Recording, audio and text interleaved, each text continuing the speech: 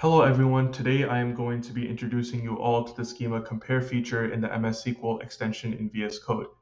To enter the Schema Compare feature, I am going to navigate over to my Connections Object Explorer over here. And the first step to enter Schema Compare is I'm going to choose one of the two databases that I would like to run a comparison with. So I'm going to choose my database over here.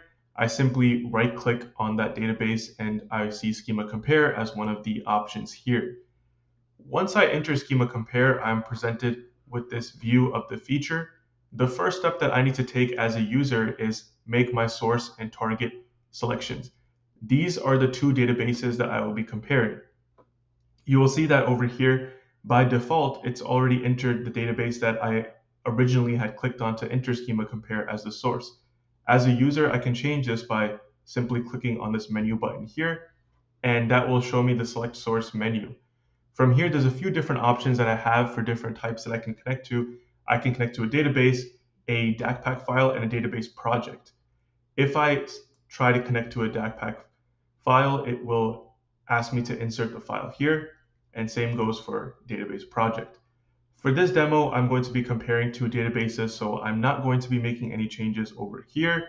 And on my target, I'm going to choose the other database that I have here in my Object Explorer. So I'm going to make that selection here, and all I need to do is press OK. Now over here, you will see that it demonstrates and shows the two selections that I've made. It should be populated within these two boxes. Now there's a few things and cool features that I want to point out before we run the comparison. The first of which is switch direction here. If I select this button, I would be able to switch my source and target if I want the library database to be my source, for example, and this one to be my target. Something else that I can do is I can enter the options menu, and over here you will see a wide variety of different options that you as a user can check or uncheck to customize your Schema Compare experience.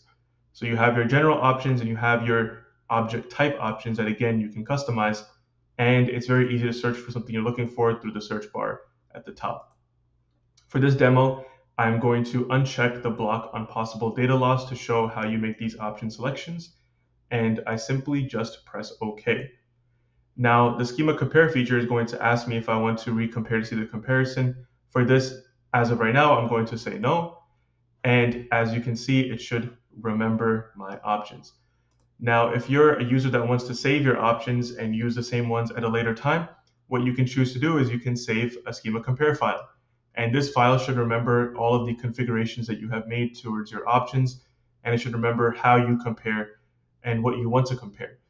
And so at a later time, if you re-enter Schema Compare, you would simply just open that Schema Compare file that you've saved for yourself. Now that everything is all set and I am okay with the source and target, all I do is I navigate over to the compare button over here and I select it. And then it will say that's initializing the comparison, and now you will wait a few seconds for the feature to run the comparison.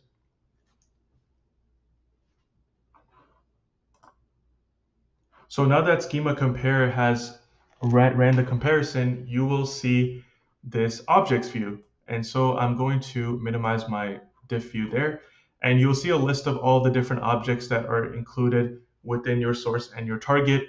It will give you the object type, it'll give you the source name of that object, it'll give you the ability to actually select which objects you want, so you can simply uncheck a box here, and that will not include this object if you choose to apply any changes.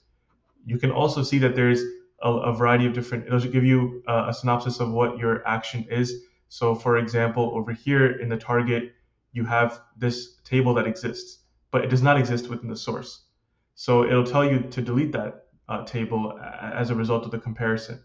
And once you've selected a object here, you will see the diff view, which shows you what that change would look like. So you see that because the table does not exist within the source, this is empty, and you will see the table highlighted in red because the action would be to delete from the target. And you'll see that change being presented here. And you can select any object in your list, and it should show you that change, and it will show you what it's proposing that it will apply. Once you're okay with the changes that are being made and you have made your selections in terms of which objects you want to include.